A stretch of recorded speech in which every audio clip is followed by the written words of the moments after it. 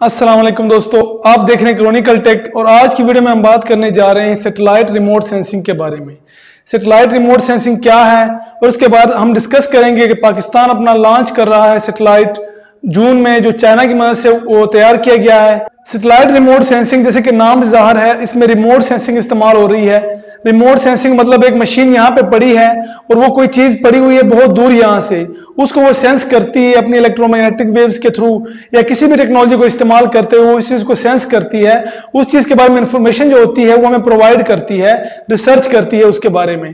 Satellite remote sensing में ऐसा होता है कि सैटेलाइट होती है, खला के अंदर सैटेलाइट भेजी जाती है और वो ज़मीन के अंदर चीज़ें होती हैं मुख्तलिफ, जैसे कि समुंदर हो गए, जंगलात हो गए हैं, जो एग्रीकल्चर हो गए हैं, इन चीज़ों को सेंस करते हैं और इनमें जो मसले पेश आते हैं जैसे ज़लज़ले वगैरह आते हैं उनके बारे में हमें इंफॉर्मेशन देते हैं। यही सैटेलाइट रिमोट सेंसिंग है। ये सैटेलाइट दिन या रात के वक्त ज़मीन के बड़े बड़े हिस्सों में, फसलों में, पहाड़ों में या दरियाओं, समुद्रों वगैरह की रिसर्च करते हैं और वहाँ से इंफॉर्मेशन वो भेजते हैं ग्राउंड स्टेशन। ग्राउंड स्टेशन जो कि इन सैटेलाइट्स के अपने मशीनरी होती है ज़मीन के ऊपर, जहाँ पर फर्दर रिसर्च की जाती है इन चीज़ों पर और फिर इसके बारे में इंफॉर्मेशन को इकट्ठा किया जाता है। इससे फिर ज़मीन की साख का पता चलता है, फसलों वगैरह की को कैसे हैंडल करना है इसका पता चलता है। इसके अलावा समुद्रों की हवा का पता चला जाता है कि समुद्र में हवा किस तरफ है। इसके अलावा इन सैटेलाइट्स को सिक्योरिटी पर्पज़ के लिए भी इस्तेमाल किया जाता है, जैसे नेशनल सिक्योरिटी होती है उनके लिए इसको इस्तेमाल किया जा सकता है। अब पाकिस्तान का पहला रिमोट सेंसिंग सैटेलाइट जो है वो जून में चाइना की मदद से खला में भेजा जाएगा और उसको चाइनीज लॉन्ग मार्च 2C रॉकेट के जरिए खला में भेजा जाएगा।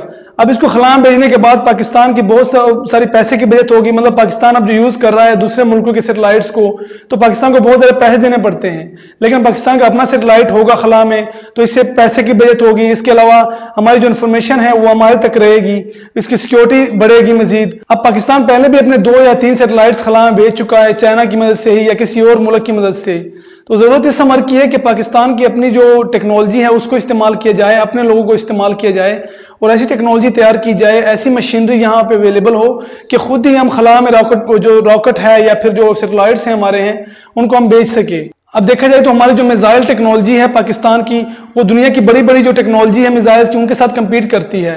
तो यहाँ पर अगर मिसाइल्स हम इतने बड़े बड़े बना सकते हैं तो खला में भेजने के लिए जो सैटेलाइट्स हैं उनके रॉकेट्स क्यों नहीं बना सकते हैं या खुद उसको लॉन्च क्यों नहीं कर सकते। हमारे पास एक्सपर्ट इंजीनियर्स मौजूद है जो कि स्पेस की टेक्नोलॉजी पर काम कर रहे हैं और यहाँ पर फैसिलिटीज और मशीनरी ना होने की वजह से उन्हें बाहर के मुल्कों में जाना पड़ जाता है। तो हुकूमत को चाहिए कि इनको प्रोवाइड की जाए वो फैसिलिटीज, ताकि जो मजीद खर्चा आ रहा है हमारा, जो इसको लॉन्च करने में खर्चा आ रहा है, वो भी हम खुद अपनी मशीनरी हो हमारी और हमारे अपने ही रॉकेट्स हो जो को इसको लॉन्च कर सके। तो इस रॉकेट को खला में लॉन्च करने से पाकिस्तान को बहुत ज्यादा फायदे तो होंगे, लेकिन मजीद इकदाम किए जाए तो पाकिस्तान मजीद फायदे उठा सकता है इससे। तो आज की वीडियो में बस इतना ही। वीडियो अच्छी लगी तो इसको लाइक कीजिएगा, मजीद वीडियोस देखने के लिए चैनल को सब्सक्राइब कीजिए। यहाँ पर क्लिक करके आप सब्सक्राइब कर सकते हैं इस चैनल को। अगली वीडियो तक के लिए अल्लाह हाफिज।